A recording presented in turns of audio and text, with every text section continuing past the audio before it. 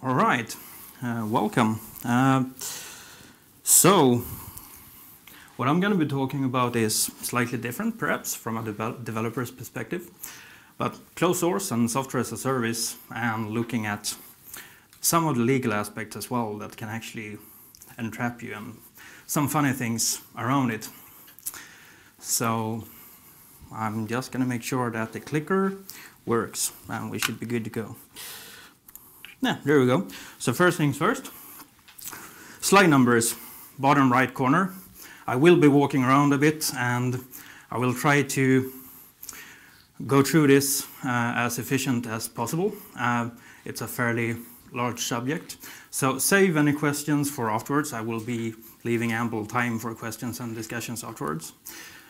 And then something that's very important, especially as I've been working for American companies before.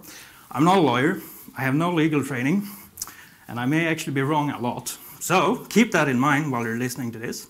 And if you have questions regarding it that might be affecting something like your customers, please go seek legal counsel. Don't just take my word for it, because you can get into deep waters with this. So, I'm Marcus, I'm from Sweden. Live in a town called Uppsala, it's a university town. I'm married and we have a small child. And, well, I like computers. I like electronics and doing funny stuff with it. I worked a fair bit around the world for Microsoft, for Electronic Arts and DICE, doing games, various things. But I also love open source. That doesn't really compute all the time. So, back in September, I joined Knowit in Uppsala, and here I am today. So, this talk might seem a bit odd, but as I've learned throughout the years working for these large corporations and entities, every time we wanted to use something that was open source, we had problems, because we had to go to legal, we had to get sign-offs, and this took time. And I always wondered why. So I started to do some research a while back and see how is this even possible, and why is this actually affecting me as a developer? And as our current political climate has taken a turn, for whatever you want to call it, and US in itself having a fairly substantial amount of influence over software and how we consume software products, etc. I think this is important. And I also get to talk a bit about open source, so win-win for me. And as I mentioned, I really value open source, and it's something that I want to push forward more and more. I think that's something that's going to be taking over more and more as well. We already see a lot of the open source stuff taking over. There's nothing that can compare to the Linux kernel when it comes to the amount of change that happens every day, day and night. So, I'm going to be a little bit boring just for a few minutes. Since it has some legal subjects, it's also American, which means there's going to be a few acronyms flying around. So, bear with me for a few minutes. We'll walk this through, and hopefully you will get as much as possible out of this talk, keeping these things in mind. So, we start easy.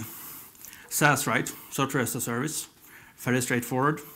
You rent software, you don't really physically own a copy of it.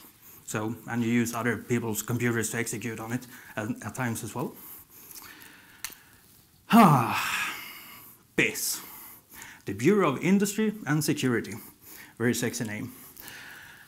So they deal with anything that's high technology, meaning encryption and things that can be used in a dual license way. And with that I mean it can be used in peacetime for good, but it can also be used for bad in wars, etc. Right? The CCL then is the Commerce Control List, and that lists a lot of the sensitive goods, etc. that may or may not be under export control from an American perspective. The EAR, which is the administration for these regulations, it's a very huge document that describes various things about this, and it also adds a lot of exceptions and other things around it. The Office of Foreign Asset Control, they are the ones that are completely responsible for any and all kinds of economic sanctions that the US might actually put into action. And that also means that all kinds of software export and software as a service are under their control. They can dictate, and they can actually go charge companies if they do not play ball or adhere to any types of provisions or legal things in relation to this. Then we have the exemptions and the general licenses to make some things a little bit easier. There are various things listed as commodities, you would say. Like some types of software is always okay, but if it then combines and mixes other types of software, you might actually have to file a request to get it vetted, etc. by yourself. But with all types of rules and regulation in the US, First Amendment is always king. And that gives us some leeway, as we're going to see later in this talk. First Amendment is key here, because personal internet and communications is protected under it, right? So that means internet access is fine, as long as you're using open source browsers to actually surf the web, etc. Doesn't matter what OFAC or the EAR or anything else dictates or says, right?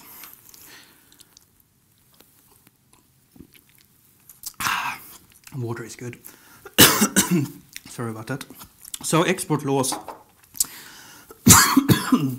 Oh yeah. Still clings to the 20th century thinking, meaning physical goods, flying by train and moving a box of something, right? Doesn't really fit all that well with software, even less so with software as a service. So it creates a lot of interesting legal dealings that actually affects us on a daily basis as developers, as content creators. And us and regulation then. So most software that performs, enables, leverages, or do any kind of encryption is regulated, right?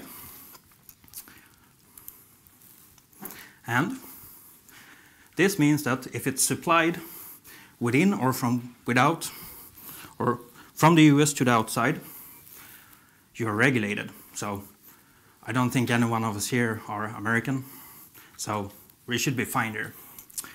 But if it incorporates US origin content or technology, now what does that actually mean? If I link a library that's American origin, I'm actually under US law now, export laws, just by linking a library or taking a dependency from a JavaScript library or something. This deals means we need to adhere to US export laws. No one really thinks about that, and that's a bit scary because it's a lot of paperwork. So, the legal requirements then. A non-US software or SaaS company may actually be subject to this. It depends on how you deliver the software or how you consume other libraries or content in itself. You might actually be affected by this already now. Are you aware of anything? Can you think of something that you might actually have linked that's US origin based? Probably, right? It's quite common. The US is king on content. King on libraries. All the big software vendors come from there, one way or another, right? So, I'm going to try to tell you a story. I like Star Trek, if it doesn't show from the slide. And this guy, Timothy, he loves Star Trek.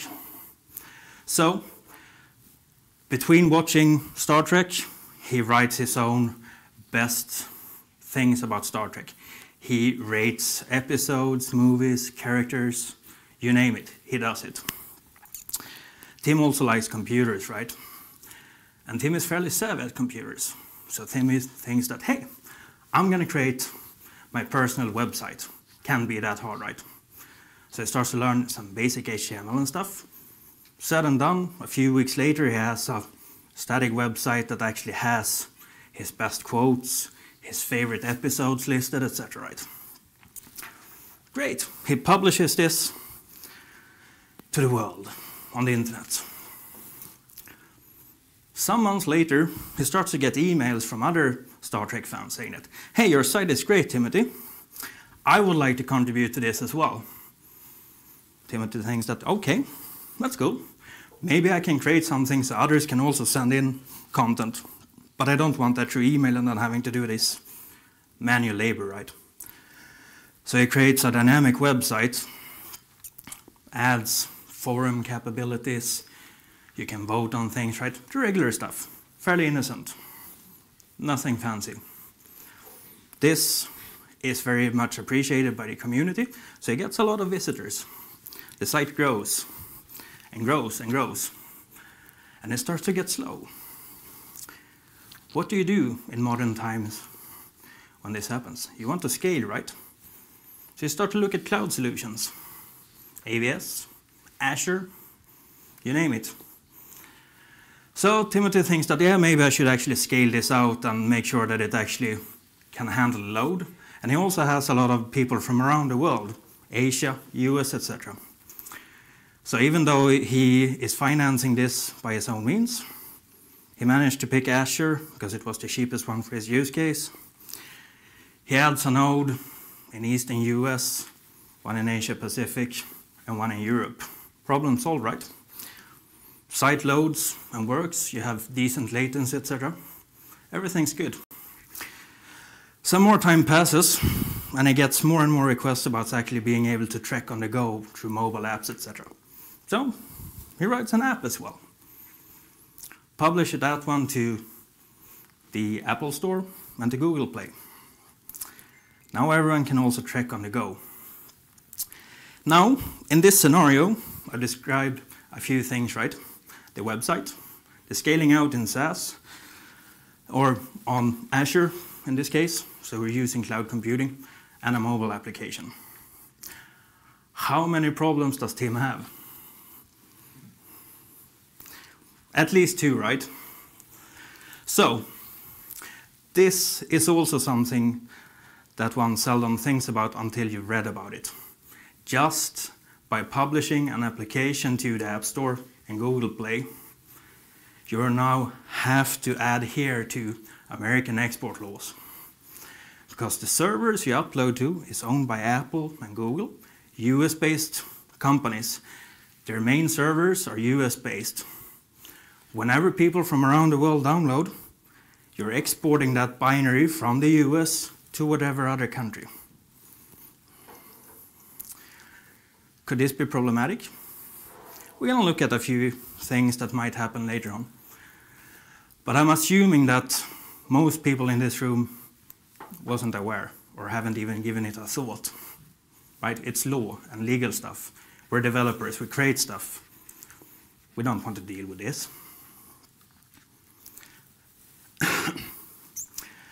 So, software as a service as well, right? Anyone used Office 365? Probably. Fairly big. Some fairly obscure big company in the US making it. Prime example of software as a service that's widely used, right? Do you guys deliver or provide something that's a service? Are you hosting it somewhere? Are we hitting anything that might hurt? Do you feel something in your stomach that, oh, shit, didn't think about that? You might actually also be under US law just by having the website as a software as a service. And by today's measurements, you most likely also have a mobile application or something that can talk to it through a web API or a desktop application, right? Now you also have a binary. This is key, the word binary. That gets distributed to other people, companies.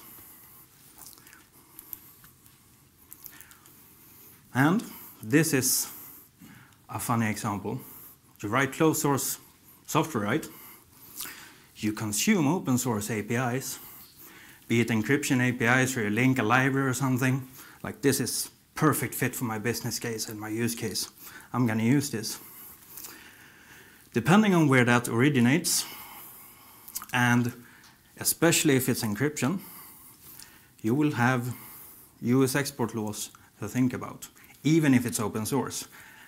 Because you're writing a closed source application, that's an entirely new entity that needs to go through BIS and other regulatory departments in the US for sign-off.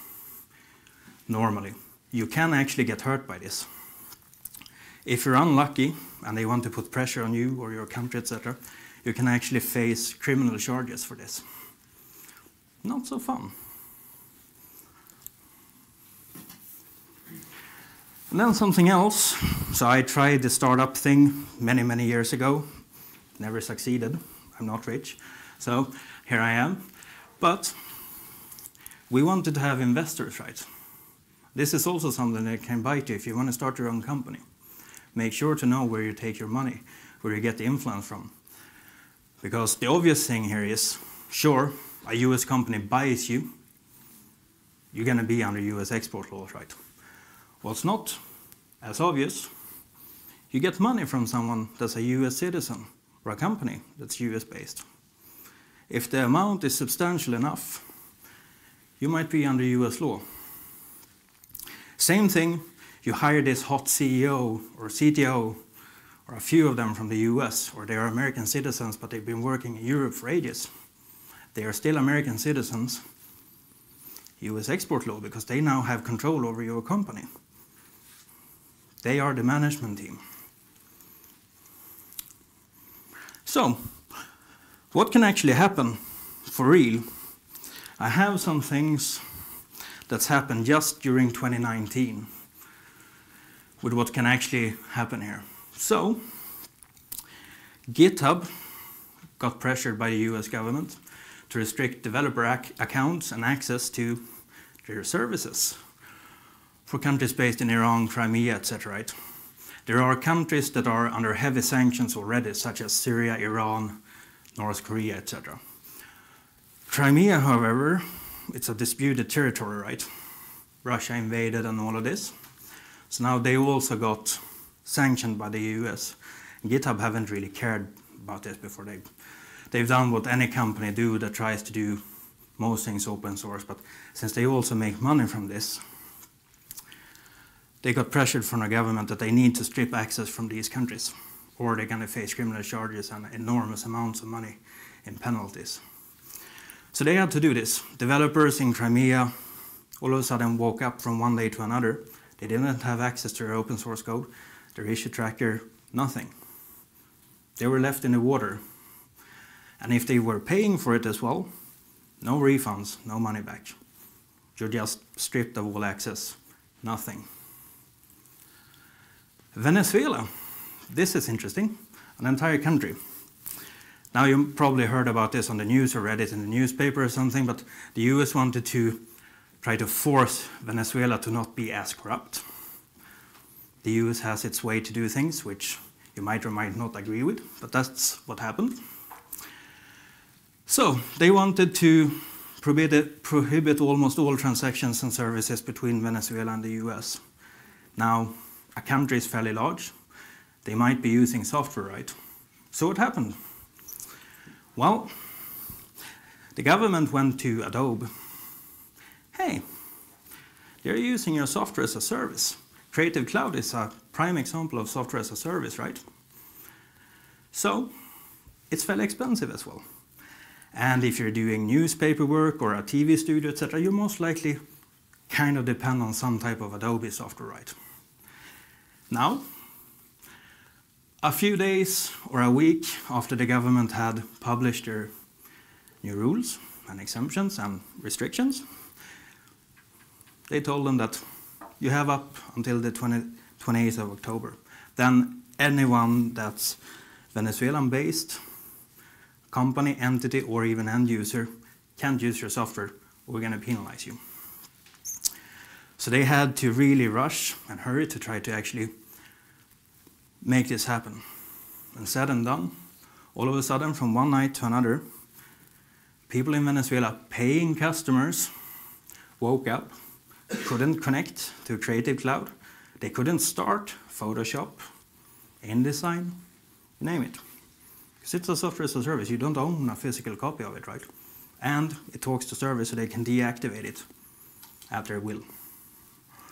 Making it worse, no refunds, nothing. So if you were really unlucky, you had just renewed your subscription the day before, paid a lot of money, day after you can't use it, can't get a refund, you can't seek support or anything. You're dead in the water. That's a bit harsh, right? Now, how would this actually happen?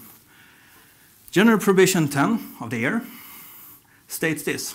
This is what you can't do if they put an executive order or they make sure to otherwise pressure your country and they want to strip you of access to stuff. You can't sell, transfer, export, re-export, finance, order, buy, remove, conceal, store, use, loan, dispose of, transport, forward, or otherwise service in whole or in part.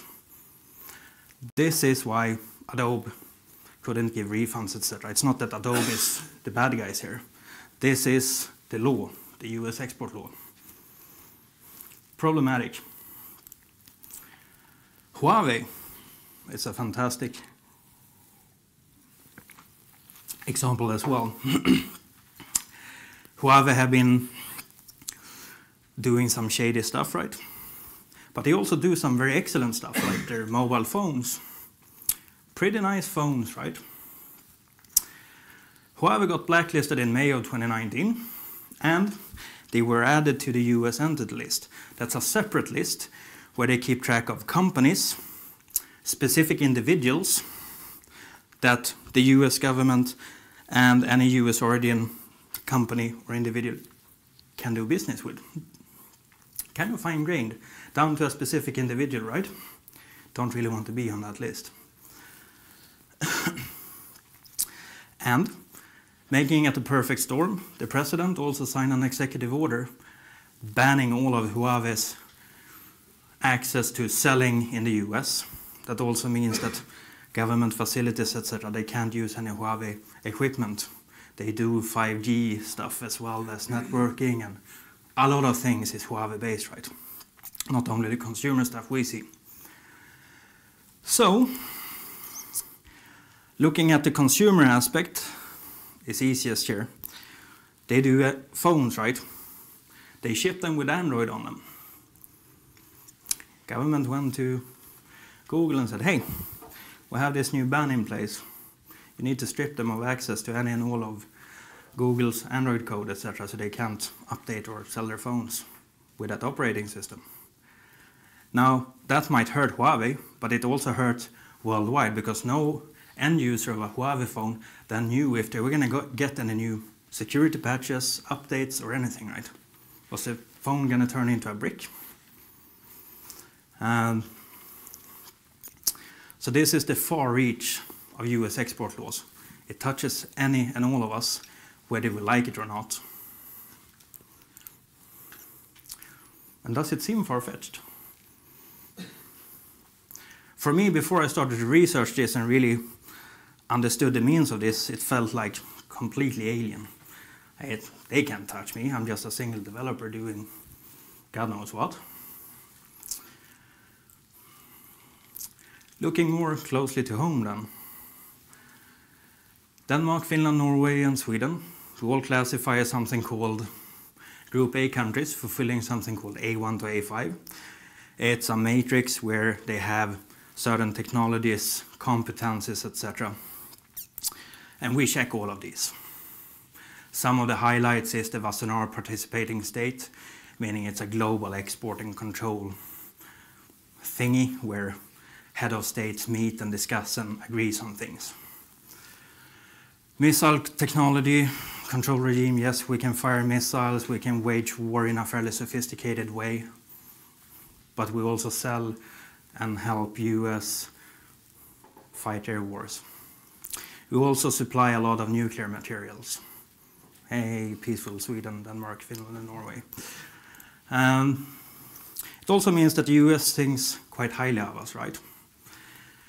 It's not a problem for any US-based entity or company to sell, license, or in otherwise facilitate us in actually using software or services or anything, right?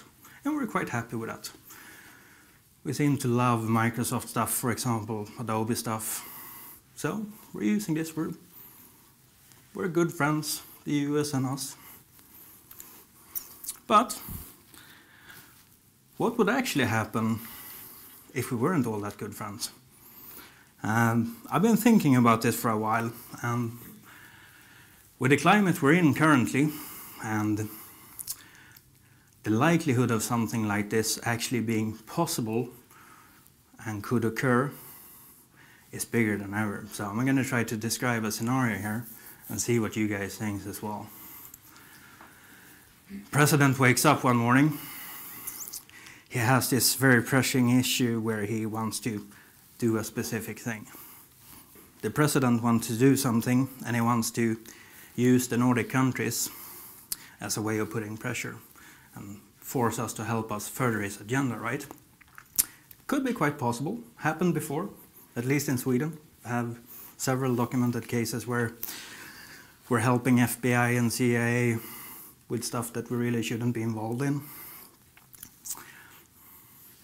Now, here comes the fun part. We really don't want to play ball. We really can't adhere to what he wants us to do. So we say no. Now, the president, or at least his staff, isn't all that stupid, so they're going to go and see what they can actually use against us to actually force us or bully us into submission here, right? So let's take the prime example of software. If we can't buy or license stuff in Sweden, Denmark, Norway, and Sweden, what would happen? How would our society actually look? No software that's made from the US anywhere. You can't link or use anything. You won't get updates. Windows Update will stop working. Perhaps your PC won't reboot as frequent, so that's good, perhaps. You won't be able to purchase more licenses. You have what you have for now. Would that sting a bit, perhaps? No access to GitHub. Anyone using that? I do. That would be quite a sucky day to wake up. Not being able to access my own code, contribute to my favorite open source projects. No Office 365. Would Knowit function well without Office 365? I think we're going to have a problem here. Now Windows, maybe. Thing is, you can still use what you have, right? You won't get any updates, etc., so you probably don't want to use it after a few weeks at least. No access to Android or iOS, meaning no updates, etc. You still have what you have, no updates. You won't be able to use the stores to download new content or new applications. Kind of a useless phone then, right? Because no one uses it to call anymore anyway. No Google Drive, no Dropbox, no OneDrive. Would sting a bit as well, right? No Azure, no AWS, no DigitalOcean or Linode, if you self-host VPSs, for example. American-based, can't use that service. And it goes on like this. So much in our digital lives as developers and as office workers is run by US-based software. The US is almost in total control here. They can really hurt us because we're so dependent on these American-based software. Now, everything isn't all that dark. There are saving graces. Open source and free software. Remember what we talked about in the beginning, right? First Amendment protects information, free speech, internet communication. How is open source distributed? Not like a binary, right? It's source code. And just as something, as a refresher, if you don't remember, open source comes in many names and shapes and forms. can be free software, Libre software, FOSS, etc. Right? And my favorite thing here is free software actually came before open source, because you had free software long before open source started with Stallman in 82-ish, something like that, right? But it's also the term free software. Usually people think, oh, it's free, like in free from paying, but it actually means free as in freedom. You can do anything with the software. You can redistribute it. You can throw it in the water if you like. Do whatever you like. It's up to you. And as I don't know many of you, I don't know what you guys think when you heard the term free or open source. Is it like you want to come up and punch me for just being bad, not wanting to use closed source, Microsoft and Windows is the best that's ever been made? Or is it like, oh, this is good, maybe I could use this? Or, yeah, I'm open source, I contribute to the kernel, this is the best thing ever. It varies quite widely, right?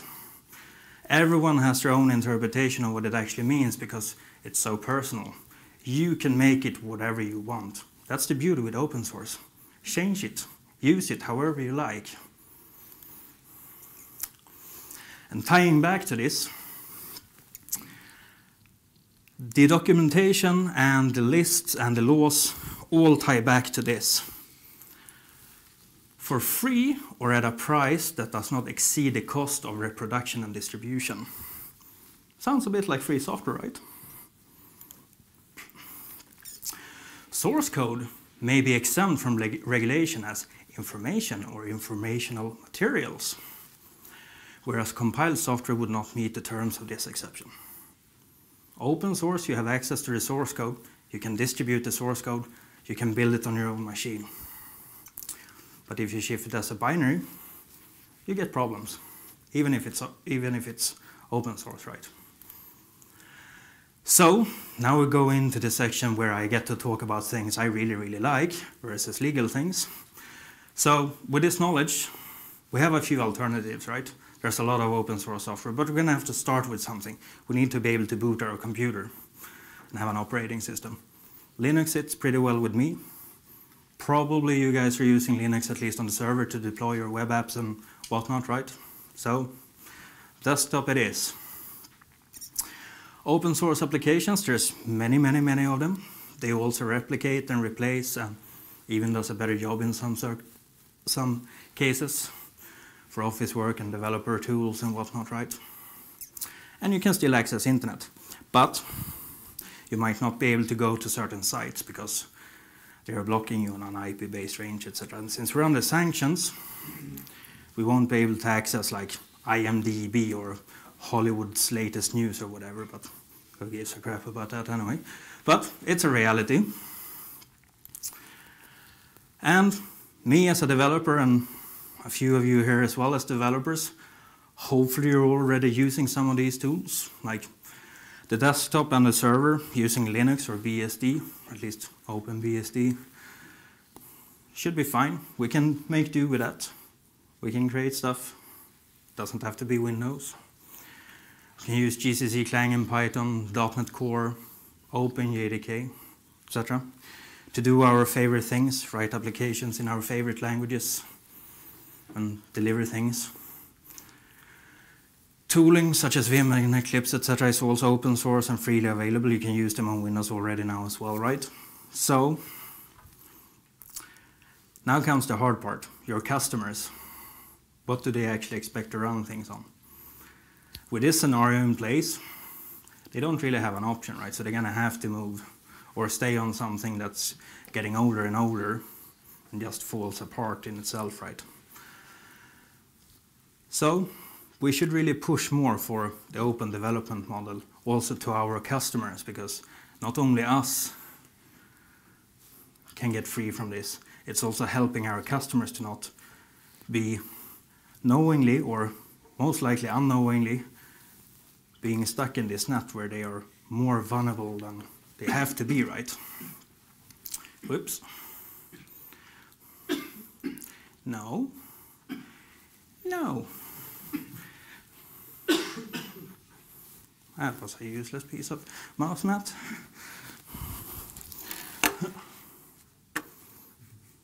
No, let's go to the backup.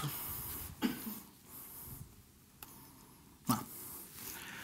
So there's also the first line workers, right? Oh, sorry. Yeah, and when it comes to the backend, we're getting quite used to deploying to Azure and AWS, etc., right? But since that wouldn't be an option as well, the only reasonable thing I actually see in this scenario is that you have to go back and do on-prem servers, etc. You're gonna have to host stuff yourself. There's no other way around it.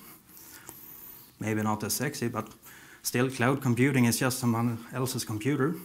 Just take the computer and put it in your own office again. Problem solved, right?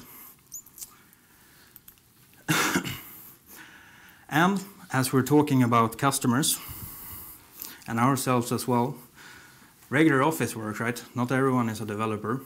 There are replacements for Outlook and everything, right? You guys already know this, hopefully, but you can use LibreOffice for replacing Word and Excel and PowerPoint and all of that, right? Works fairly okay.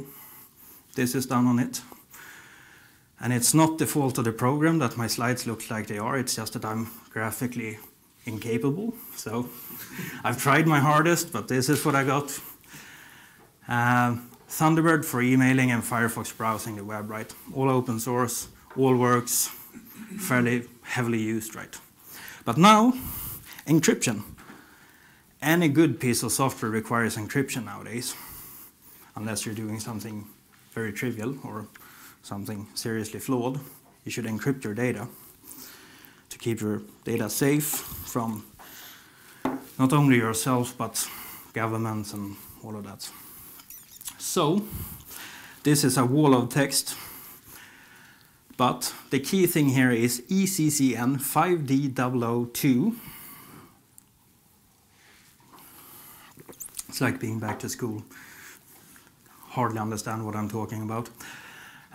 So this is some legal talk about how encryption classifies. And as I mentioned before, open source encryption and linking that to closed source binaries, that wasn't such a good idea, right? But if you're doing open source and you're doing open source encryption, which most encryption is, this has apparently also run out of batteries. Something weird with the air here in Bergen, perhaps. So I'm going to do this then. Hopefully it's somewhat visible. We're going to zoom in a little bit. But everything that's green on the left side is open source. So the majority of things look good, right? So we're going to zoom in a bit. So, OpenSSL, you probably use that one way or another, hopefully. Nazi and libsudium and GNU TLS, etc. All of this is open source implementations, right? So you can use it freely, which also means it doesn't fall under the US export laws, as long as you don't link it to a closed source binary. So we should be fairly good there. And encryption, when I talk about it with other people less tech savvy or people in general that just going to make a decision and don't fully understand the technology, I usually get this fairly often. So I thought I'll add this here as well because I find this quite important. So an open source algorithm for encryption. Everyone can read the code, right? Versus a closed source implementation. What would be the safest thing? If you ask someone on the street that doesn't really know computers, they're going to by default think that, oh, they think that I can't read, that's going to be much harder to crack, right? Well, unfortunately, it's the opposite. Anything that's closed source is usually cracked much faster. And that depends on this. I have a guy that's called Bruce, or I have a guy. I read what a guy writes. Bruce Schneier. He's an excellent guy when it comes to computer security and mathematics and stuff like that. He has a very nice blog. You should go read it if you haven't. But this I try to use when I answer this question. Every secret creates a potential failure point, right? Secrecy, in other words, is a prime cause of brittleness, and therefore something likely to make a system prone to catastrophic collapse. Conversely, openness provides ductility. Think about that for a moment. If you, as an individual, wants to create something to encrypt or cipher or hide information, you can very well create that fairly easily, so that you may not be able to crack it. But ingenuity of human beings and crowds means that as long as someone else looks at how your cipher, etc. works, they're going to find cracks in it, no matter what. And that's the key point here. The openness provides ductility. The more eyes watching and looking at the code, the more sure you can be that it actually holds up and that it's safer and it works as intended, and that there's no backdoors like NSA weakening the RSA crypto, right? So, yeah, I need to click.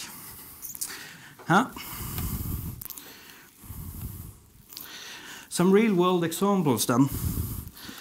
And yeah, I'm not using Windows, but I thought if someone were falling asleep, they might want to see a friend. So, Cuba. They've been under heavy sanctions by the US since like forever, sometimes in the 50s.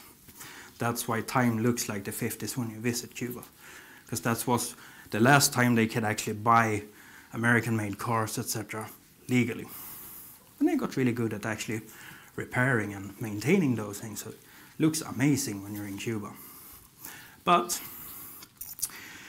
Cuba, as so many other repressed regimes, etc., have a lot of intelligent people. So that means that when you visit Cuba, you get all the latest American-made TV shows, movies, and everything, even before they air in the cinemas in the US at times. It's quite amazing. And the funny part is, the American government, they can't do anything about it because they're sanctioned, so they can't be involved or put pressure on Cuba. So they're free to do this as much as they want. They can pirate the shit of anything that's American-made. It's free for all. That also means that they have like old-school sneaker nets of people running with USB keys, delivering the latest movies and TV shows for the week around neighborhoods. This has gotten so big that there are actually companies now in Cuba specializing in making money on this to distribute pirated content. It's amazing. The Hollywood folks are not super pleased with this, and they can't do anything. I find that to be so amazing. And looking at their computers and their IT solutions, etc., funny enough, they run a lot of Windows stuff. Pirated Windows. The government runs pirated Windows. The companies runs pirated Windows. And Office, and Adobe, and all of this, right? US can't do anything because they're sanctioned. They can't be associated or put pressure on them. But a few years ago, US and Cuba wanted to try to improve on this situation and ease some of the sanctions and restrictions from the US in return for Cuba trying to not, at least in the government, pirate and run pirated software, right? So the Cuban government came up with the idea that we're going to create something called Nova Linux. And that's to create sovereignty and technology independence and not pirate so much stuff. So they have actually rolled this out with a fairly good success rate, I would say. So companies and the government themselves use and run this, and it's spreading in the population as well. And it's, for the general Cuban national, it's fairly hard to get a working Windows version that hasn't been hacked or leaked or whatever, right? Because it's going to be unsafe. So they tend to go to this solution as a good option.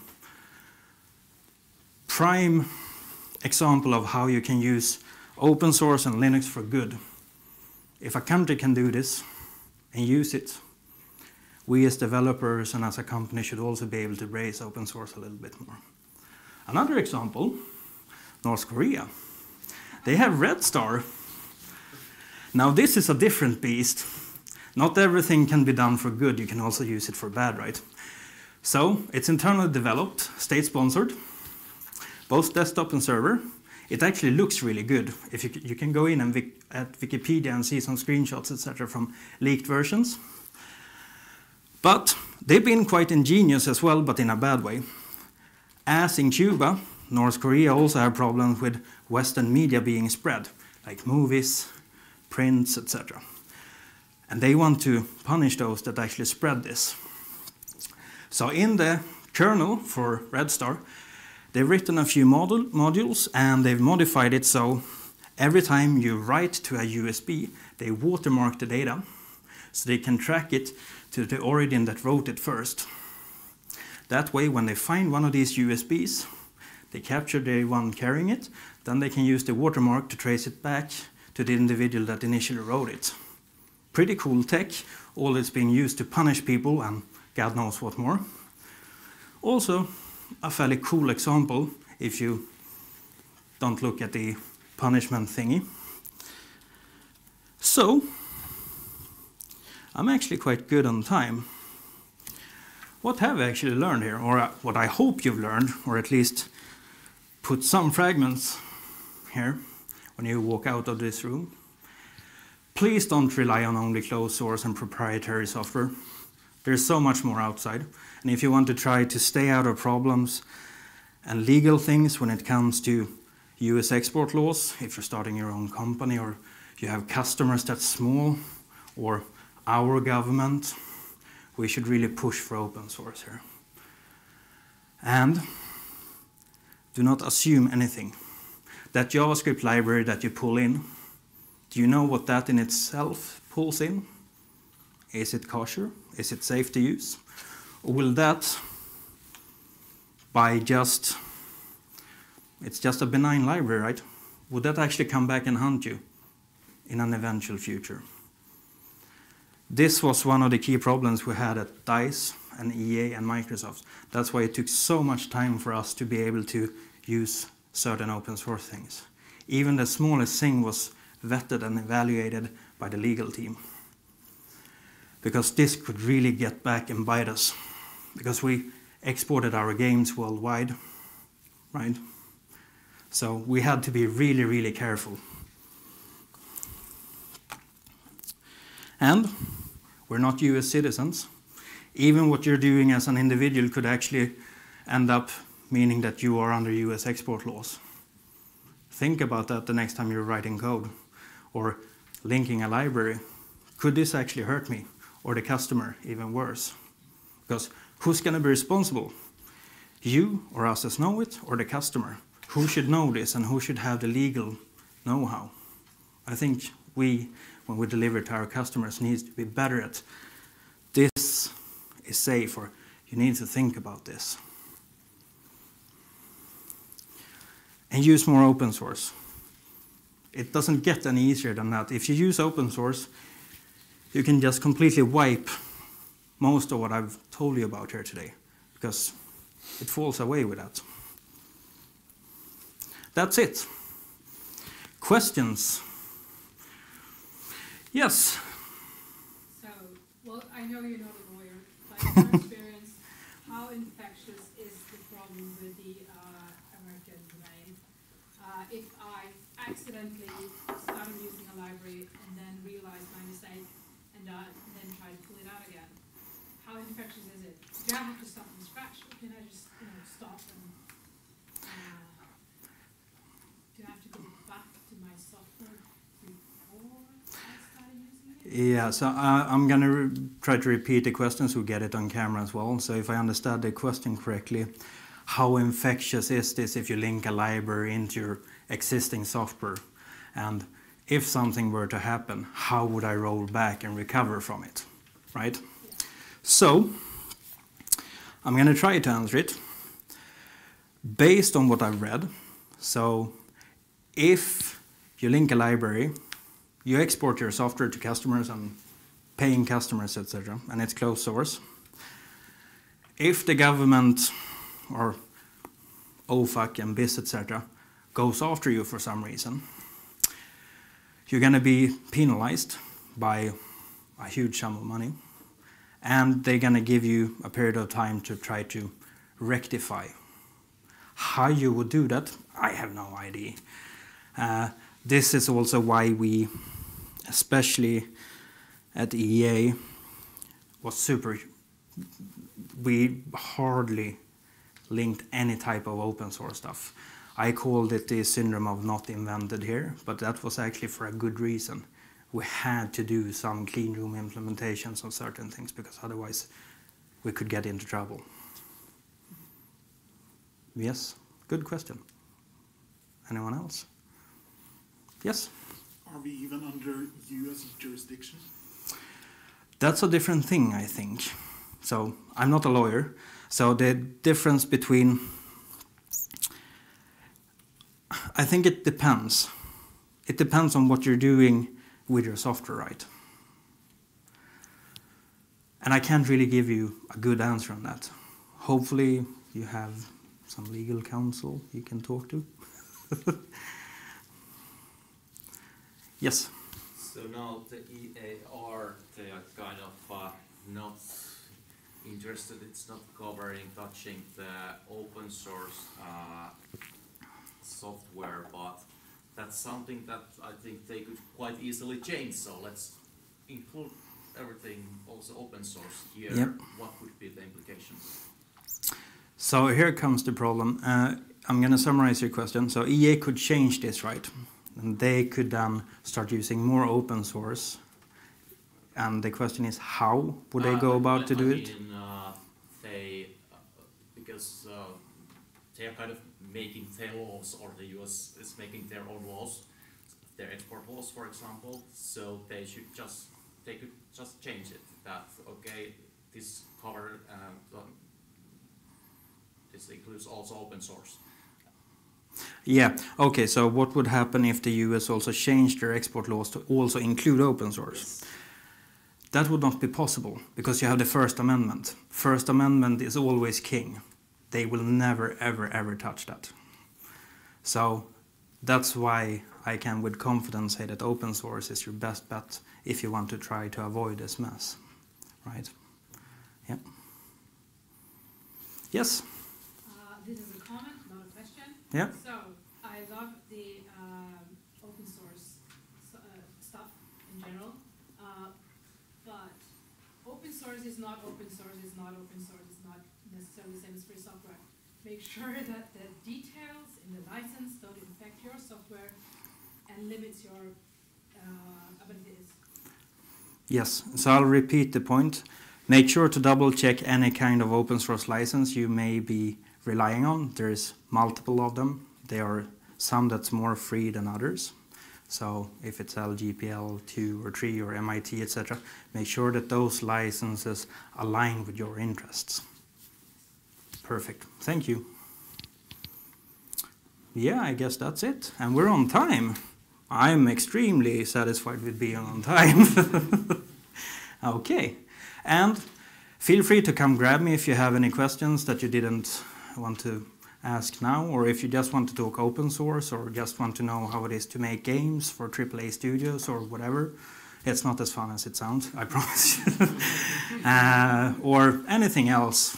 I'm more than happy to sit down and talk and answer questions and find new friends, as I'm very new to Knowit in general. Yeah, thank you.